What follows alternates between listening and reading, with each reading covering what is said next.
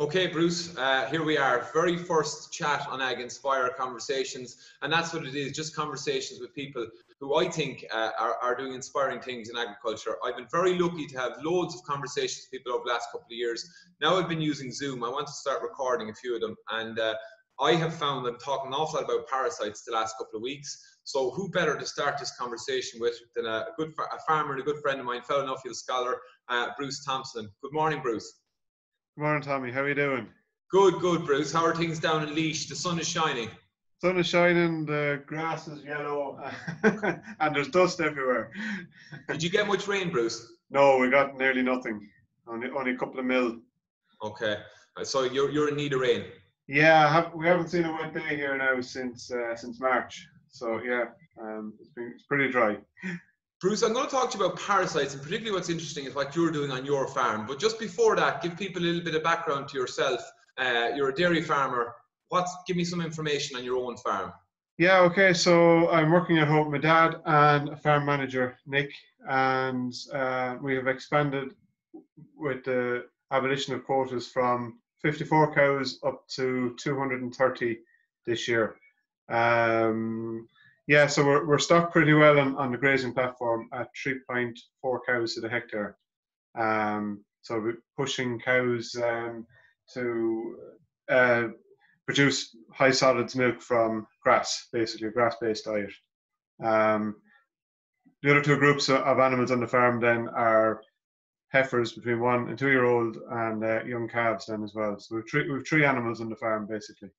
And before we get into kind of parasite control, because that is your real area of interest, what are the challenges you found this year from an animal health perspective, or has it been a pretty good year other than it's been very dry for the last 5-6 weeks?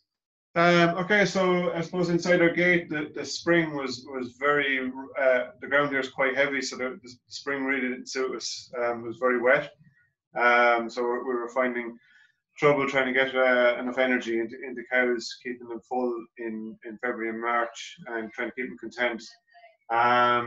Yeah, we had a couple of issues then with high potassium silage and causing E. coli.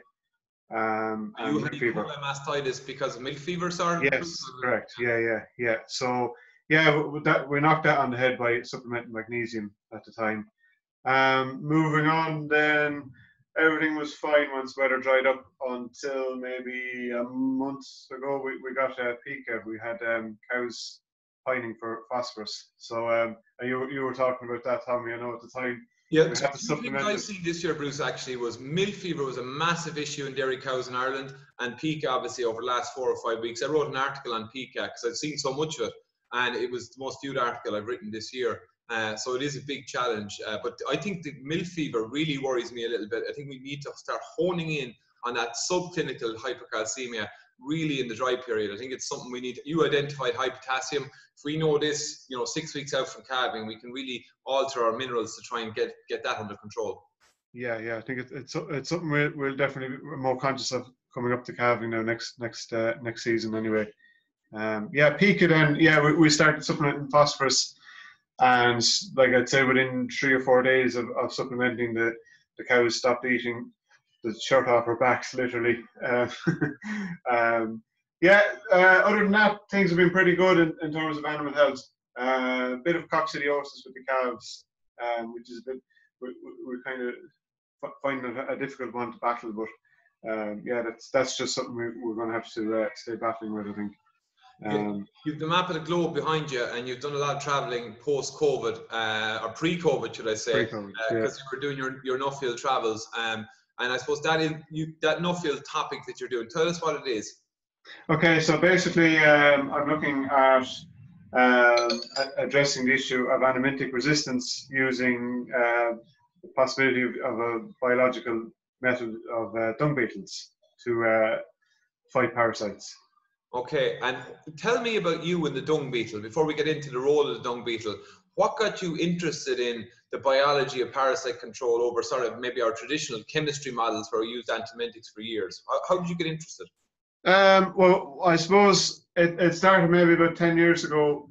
Myself and my dad were on our monthly routine dose on the calves, and it seemed like we seemed to be using more and more dosing. And we decided at that time, you know, that because he hadn't had to do as much in the past of it, that there was something different, there was something happening. So we thought at that stage that the animals, their own immune system wasn't battling parasites because we were using too many mectins on the farm. The mectins, you're talking about the macrocyclic lactones, the ivermectins. Correct, your ivermectins and your bimectins and all those products, yeah. So we at that point decided to take a more of a diagnostic approach to dosing. So and stopped using the mectins at that point. So we were rotating in the calves the levazimole and the benzimidazole products. So that's your yellow and white drenches. And I suppose a chance conversation with an entomologist about animintics about 3 or 4 years ago sparked my interest in these beetles. She was adamant that the dung beetles were actually more prolific on my farm now because I was using less animintics. And went out to dung paths and kicked them open, and lo and behold, here were the dung beetles in my dung path. So from that moment on, I was hooked. So big thank you to Sally Ann Spence from the UK for that one. The person who kind of sparked your interest in this, and is the theory that if you're using macrocyclic lactones, that they have an impact on dung beetle population? They do indeed, yeah. Particularly any chemicals do, but particularly the macrocyclic lactones have a negative effect on reproduction of the dung beetles. Them and deltrametrins, which are your spot on for fly control, and your cypermetrins have a negative effect on populations as well. So we'll talk a bit about them again because we're coming into fly control. So the dung beetle, it's not the dung beetle that is directly involved. So the dung beetle is involved obviously in soil health.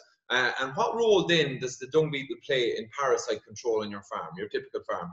Okay, so we are looking at 2 types of dung beetles in Ireland. So there's somewhere between 40 and 60 species, but they fall into two types. So we have burrowers and dwellers. So the burrowers literally get the dung and pull it down into the ground and bury it into the soil.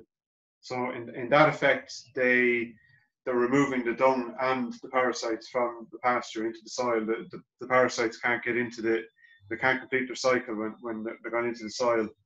The ones that live in the pads actually don't eat the dung pads, which is what we think they do, but they actually drink the liquid out of it. They're after the bacteria in the liquid. Okay. So in doing so, they dehydrate the dung pads. Okay. So in dehydrating the dung pads, they're dehydrating the parasite eggs. And as parasites are aquatic, they can't move through the dung pat then and get onto the grass. And also the dung pats are then more appealing to earthworms. So when you see a dung pat half dried and you kick it open and you see all these earthworms just underneath the dung pat, that's because the dung beetle has had to dry it out and made it more appealing to them. So this is all part of nutrient recycling in your farm, basically. Yeah. So they're then bringing the dung pat down. The dung pat before is basically a noxious weed on top of the soil. Okay. When it's pulled into the soil, it's a high valuable nutrient at the roots of the grass. So you have your phosphorus and potassium and nitrogen there ready for the grass to grow again. And when you say about the dung beetle, because I've been on your farm and it's a great visit because you have your farm office. It's like a little lab with you have every piece of equipment. You have eBay rated, you have microscopes, you have all these measuring equipment. It's a scene from Breaking Bad, yeah. Yeah. So, but you brought me out onto the farm. Obviously, we looked through dung pats and you showed me these dung beetles with these things called phoretic mites on the dung beetles. And you were explaining to me that it's the phoretic mite who's a host, the dung beetle is a host for these phoretic mites. The phoretic mites actually scavenge the eggs, is that right? Yes, that's correct. Yeah, the phoretic mites will eat any basically living tissue. So they search out for these parasite eggs and they'll actually consume them. So that's where the big advantage is with the dung beetle is that they actually carry around these phoretic mites with them from one pat to another. So that they have a symbiotic relationship.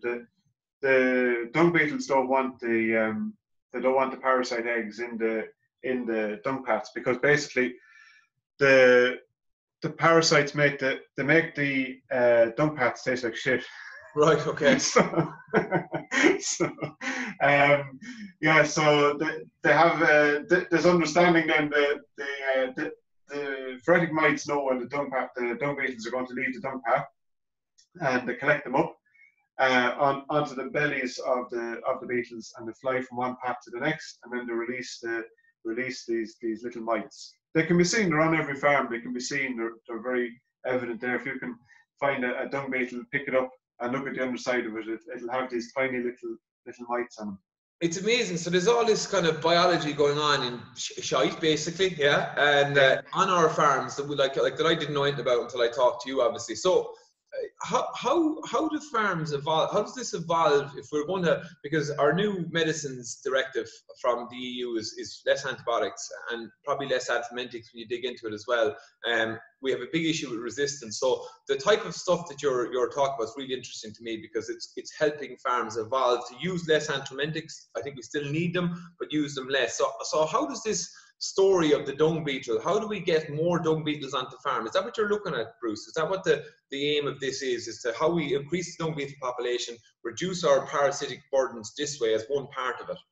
Yeah, so yeah, by reducing animatics, particularly the macrocyclic lactones and the deltametrins and cypermetrins, those are the three problem chemicals when it comes to dung beetles. They were the three biggest, I suppose, steps people can take is to reduce those. Other steps. When you said that, and I know from my experience, and we talk about labour on farm being a challenge. We talk about making life easier for ourselves if we can at all. These products have become really, I suppose, have made the job of parasite control easier. Now, I know there's a lot of resistance developing to them, but it is a challenge when you say to people, we're always, and I think parasites are actually getting more complicated, but you're telling people things, you have to make life a little bit more complicated to get these results. Yeah, that is correct. Yeah. I suppose that the products when you go into your merchant, you don't say it, but they're quite cheap in comparison to the alternative. There's no point in saying anything else, but I suppose to be responsible about it, if an animal is diseased with worms, it needs to get an animatic.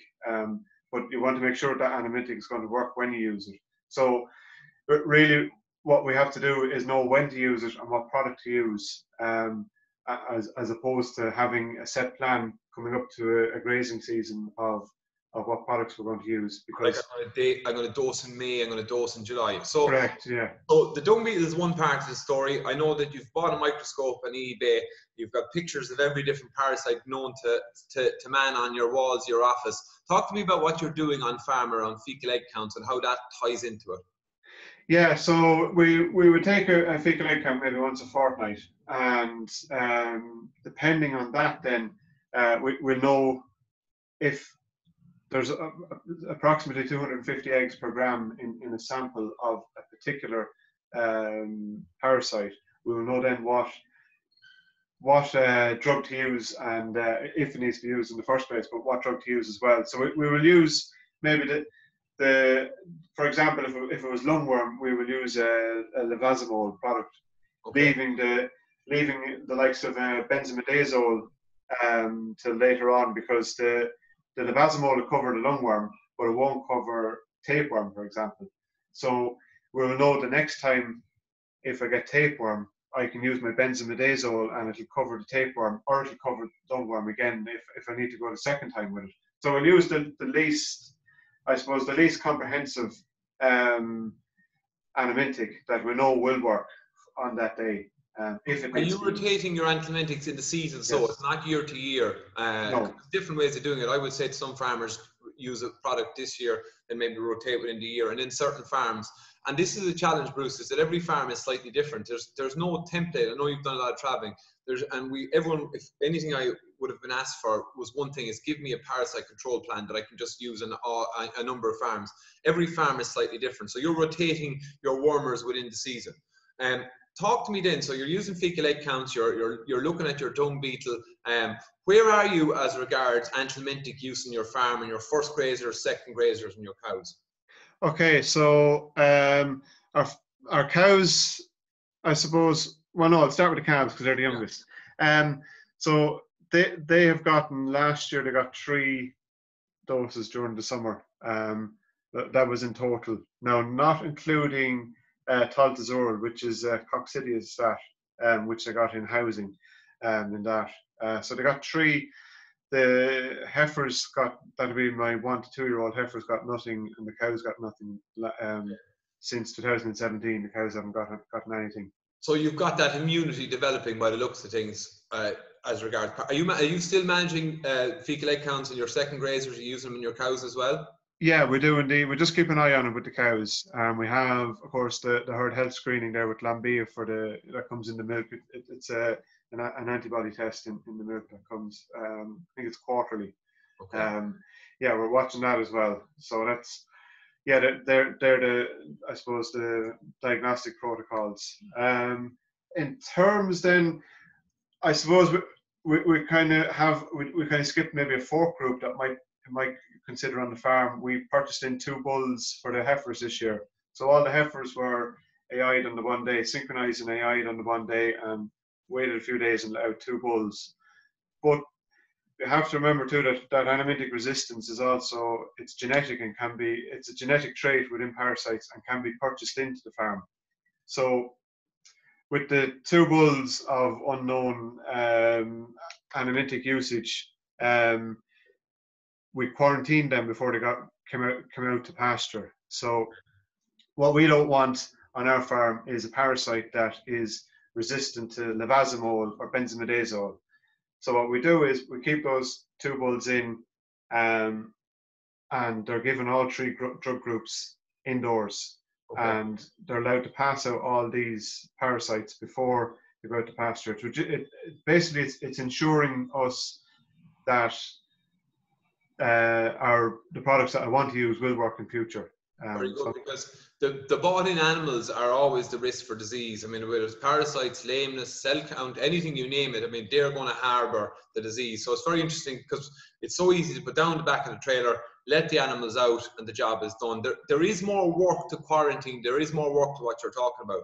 I suppose the final piece of the picture that I'd be aware that you're doing is looking at grazing management. And I saw something that you shared recently, and I know you were in the Irish Times with your beetle work. It was an article on the Irish Times about what you were doing, but you were looking at grazing management, and I thought it was fascinating. Now it seemed like work, but I mean, the detail that you've got into around paddock risks. Talk to me about that.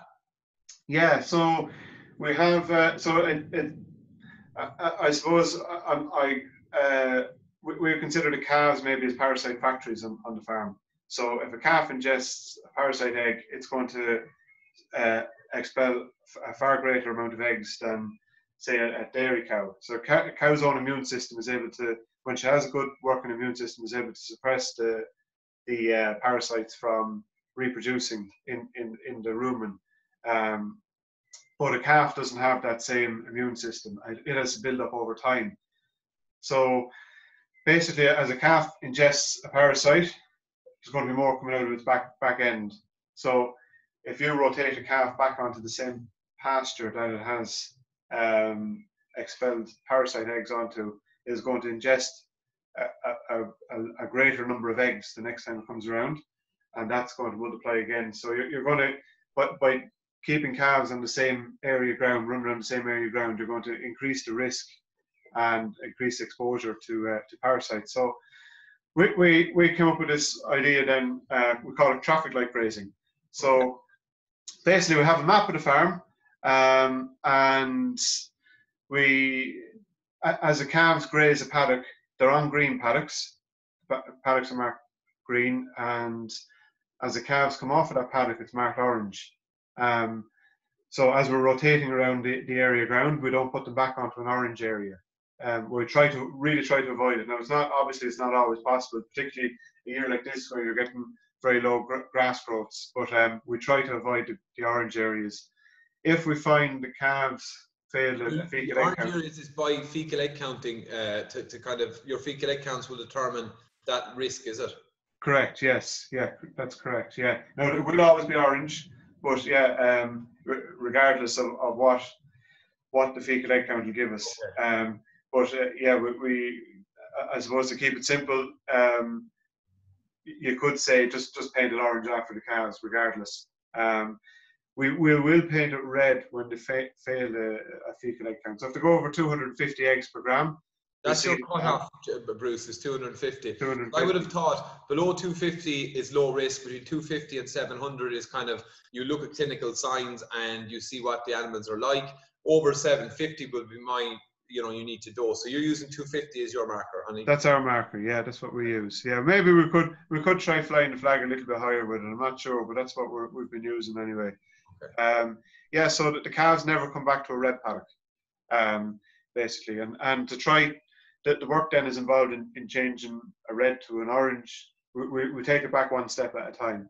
Okay. So red to an orange, orange to green. We do that by taking a cut of silage or running maybe heifers or cows onto it, or something along those lines, or leaving it over winter. We take it back one step that way. You can use different species there if you had sheep or other animals on the farm too. Talk about different species, and I know you've read a lot about parasites, more than anyone probably in the last year and a half or more. What's your view on the mixed species swards as part of, maybe, look, I know from a production point of view they're an important story and they require certain management, but on parasites, is it something that's coming onto your radar when you're going into such depth on the traffic light system? Is it something you're thinking about? Yeah, it certainly is. I know where the calves currently are for us is actually it's not really a mixed species sward, but it's all grass, it's all meadow grass, which is actually, it's easier to manage from a parasite point of view because you're not grazing it down as close and you're looking at longer rotations. I suppose the same. That's probably one of the reasons that the mixed species swards are maybe more advantageous from a parasite control point of view. Another factor would be the mechanical looking at the particular plants involved, because we know that parasites swim off of the majority of them swim off of the pads. If your dung beetles don't get them, first of all. Exactly, yeah. Yeah, if my SAS crew don't get them, yeah. So they swim off and get onto the soil around the pad and onto the grass, and that damp leafy grass then they swim up that, and when the animals graze that down tight, they'll ingest them. But with the multi-species sward, you're looking at higher residuals, and you're looking at stemmier type of undergrowth, which the animals aren't actually ingesting. So there's a mechanical part of it. There's the rotation length doesn't suit the parasite cycle as much, so you're looking at longer rotations for the growth of the actual sward. That doesn't fit in with so much with the parasite's life cycle. So you will be lowering it there from that point of view. But the nutritional end of it, then you have high tannin contents then in the likes of your chicory and your plantains. That also helps suppress the parasites in the animal stomach as well. So yeah, they're kind of a threefold advantage. Yeah. Now I have sold chicory on the farm here the last couple of years in any swards we've been reseeding, but I haven't got around to a full-blown multi-species sward yet for the grazing platform for the cows anyway. Is farming getting more complicated, Bruce? We look at reductions of pesticides, we look at parasiticides. That's what I think about. That there's a huge amount of science to all this, and there's a huge amount of science to grazing and grassland management anyway. And then, what you're doing is adding another layer, maybe of complexity, and I think it's necessary. And I suppose this is why, it's great for people like you who are forging ahead and maybe making the mistakes and learning lessons for others on it. But it is becoming more complex, isn't it? Yeah, it is. Yeah, everything you go to do now, you really have to look into it. There's more and more complications as you start looking into it. But definitely it is.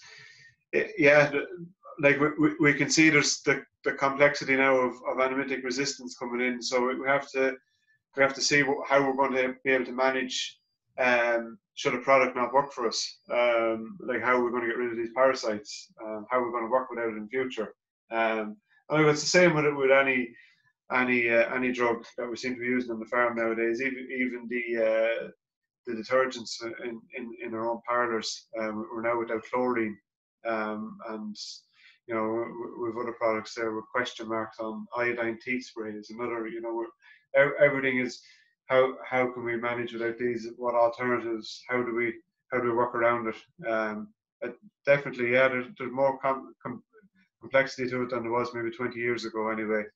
Come here, Bruce. One of the things you mentioned earlier on, and I'm very conscious of time with you here, is you mentioned the spot-on treatments for flies, and now we're right into fly treatment time. You have your own home remedy. That's another one that an interesting one I've come across on fly applications to keep flies away, particularly for summer mastitis. So have you stopped using spot-ons? What's your protocols around managing flies? Because I know some of the farm is very close to woodland, which is big fly risk. And the weather, I was only saying yesterday, the weather is perfect for flies at the moment. We'll see a big emergence of flies in the next couple of weeks. Yeah, so where our heifers are is basically it's a fly farm. It's on the side of a mountain that's south facing. It's really warm with wood and a lake around it. So yeah, we have a lot of blowflies around the heifers. So we have to be really on the ball with it. We had been in the past using deltrametrin. Last year we managed without it. So I suppose the spring heifers of 2018, we had 67 of them, and we calved in. I know you were out here at the time last spring. About 4 or 5 of them calved down on 3/4, which we were putting down to flies at the time. Last year, that's where you don't see the summer mastitis in the heifer, and she calves down with a blind quarter. We definitely see a lot of that on some farms, you know, and you've lost a quarter, which is a huge loss. Yeah, it is. Yeah, indeed. Yeah, we didn't see any clinical cases of mastitis in them. So last year we tried a different approach to it. We ditched the spot on. Now, admittedly, I had a bottle of it in the truck with me every time we went up to see them, just to be at the safe side. Yeah, ready to go. But we used eucalyptus oil on their backs and painted Stockholm tar on them. So with 72 heifers, and the 72 of them calved down with 4/4. Wow. Okay. No cases of summertime mastitis. And talk to me then about that. So what's the protocol that you'll probably be implementing now? You'll be doing the same thing again, copy success from last year. What's that protocol? How often do you have to get these heifers in to put on those treatments? Yeah, that's the awkward part. It's the unattractive bit, and this is what you were talking about. Yeah, so we found that protocol lasts anywhere from 1 week to 4 weeks, depending on the weather. Now, in fly weather, it'll last longer. So obviously, because it's drier type of weather, but it will wash off if you get a few wet days together. It'll wash off the heifers. So you have to go again with it. We used.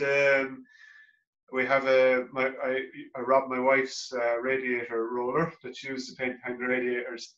Okay. A bucket of Stockholm tar and a couple of AI gloves, and we used that to paint the heifers in the crush. So actually, it's not that hard to do. It's just the matter of actually doing it, to be honest.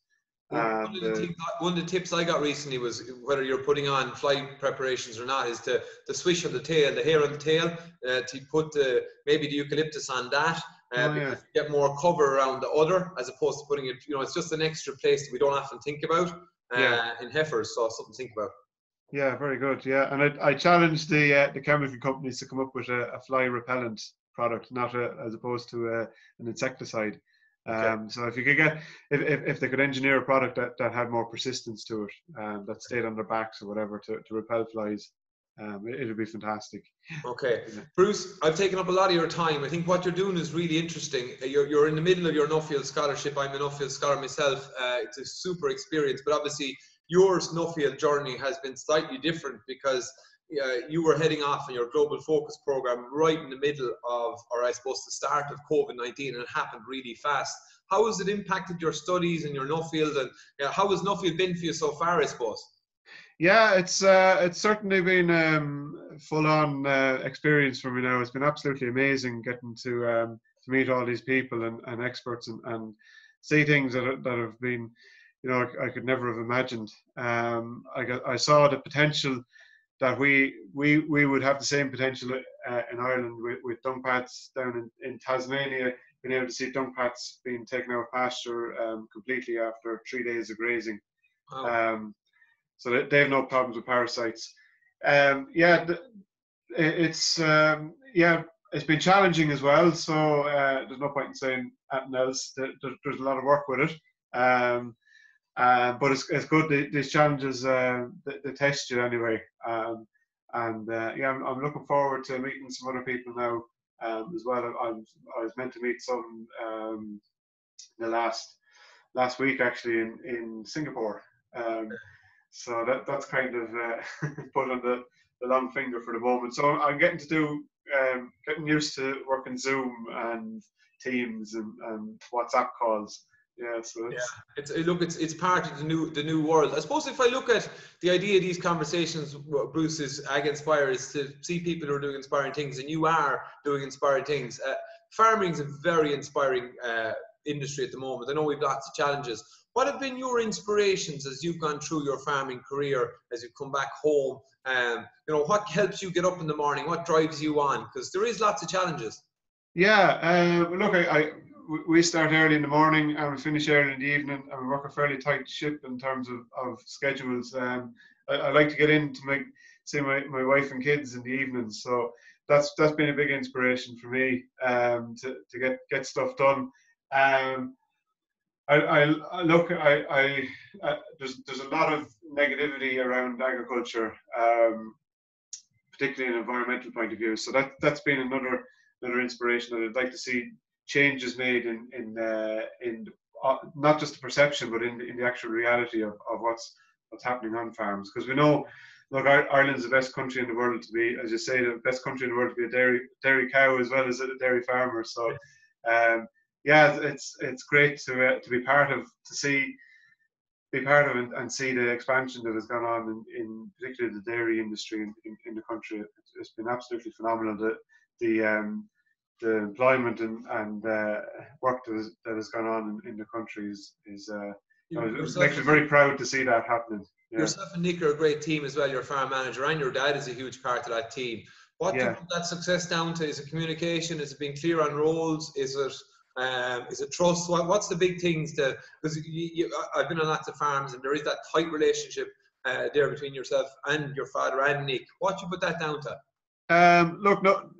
We trust is a big thing, yeah. But no one takes the. I suppose the book does drop at me, but I let people make their own decisions on the farm, and I no problem letting let people challenge me. So if someone wants to contradict me on farm, that's no problem, because I'm not always right, apparently. So and look, get on very good with my dad, and get on very good with Nick. They're not seen as staff, like, really. I suppose they're seen as friends. So that's the way it works. People go and do their own thing. And I'm going to leave you on this note, Bruce, because it's been fantastic to talk to you. And you mentioned the word challenge, and you're challenging the status quo maybe around how we manage parasites. I think it's an important conversation to have. Continued success with your farming and your family, and particularly your Nuffield topic and research. I'm looking forward to reading your report. Where can people follow you for the journey of the Bruce Thompson journey on the dung beetles and beyond? Okay, I suppose the best place is probably Twitter, Tommy. You can find me, just stick my name into the search engine, Bruce Thompson or @FriesianMan. You'll find me on Twitter. So that's probably the best place to look me up. So you're going to keep people updated on your journey, and look, I wish you all the best. It's been a fascinating chat. Thank you very much for the conversation, the insights into parasitology. I think what you're doing is it's going to be interesting to see, because anthelmintic resistance, I would have thought it was a sheep issue. It's a big issue on farms. I'm only 2 weeks ago dealt with a farm, a cattle farm, that had issues that we didn't realize were there. So it's an important topic. But I think it's important as well to highlight the positives that farming is doing at the moment. And I think you're as excited as I am to work in the Irish ag industry and maybe beyond. So, Bruce, thank you very much for being the first person on to have a chat with me on this Zoom video. And I know we'll be in contact with each other again. Thanks a million. Thanks, Tommy. Cheers.